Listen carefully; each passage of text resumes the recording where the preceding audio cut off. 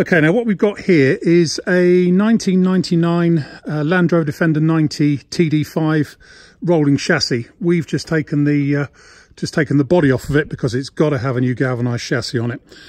So while the body's off, I'm going to show you just how bad sometimes Defender chassis can be. Bear in mind, as I say, this one was only a 1999 chassis, but it's incredibly rusty at the front end.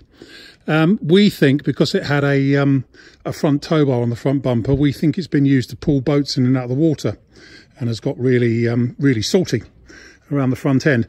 Anyway, it came into our workshop really just to have the offside front outrigger replaced, because it had a previously done rather bad repair. But when my workshop started digging into it, they found that the chassis was basically, well, it needed condemning. There was nothing to weld to, effectively. So we've bought a new Richards galvanised chassis, and it's about to be transferred over with new components, as you might expect. But to show you down here, this is the front near side dumb iron, which you can't see a lot of it when the body's on, but absolutely nothing in there to weld to. It's had a bad repair there at some point in the past. We've obviously knocked a lot of it out with hammers and stuff. It didn't have a particularly short MOT when it came into us, and it looks like, you know, repairs have been bodged and disguised and stuff over the years. Someone's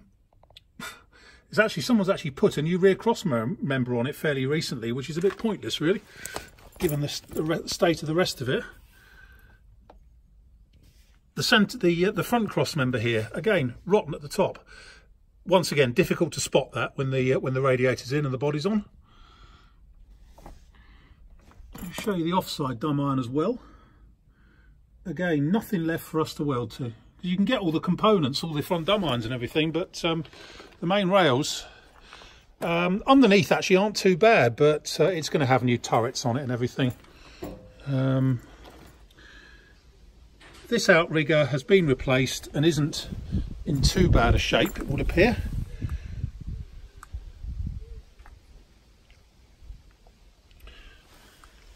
It's when you get down the back end here where the rear tub's held on, it's just awful. All the way around here. And as I say, it's had a rear cross member with extensions put on, you can see there, not that long ago. So the back end's actually not bad at all. It's almost worth us cutting the back end off, but we won't. Again, the outrigger here, rotten as a pear. And once again, you can't really see that when the body's on because it sits on top of it.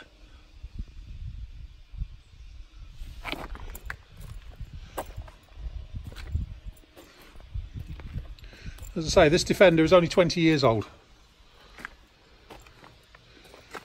Around the back end again, as I say, it's had a rear cross member with long extensions actually up to the shock mounts here.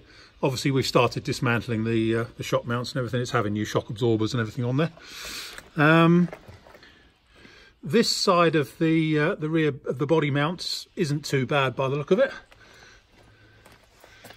but obviously we've cut the outrigger off. But you can see in here, when we cut the outrigger off, this is what we found on the main part of the chassis. It was all covered up with a mixture of tin and filler and all sorts of things. Absolutely dreadful. As I say, it didn't have that short an MOT on it. Obviously we've cut off the remains of the outrigger.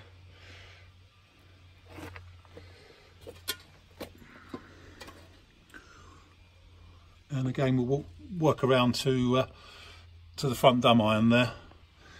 So that is, especially if one that we think, as with this one, has been in the sea.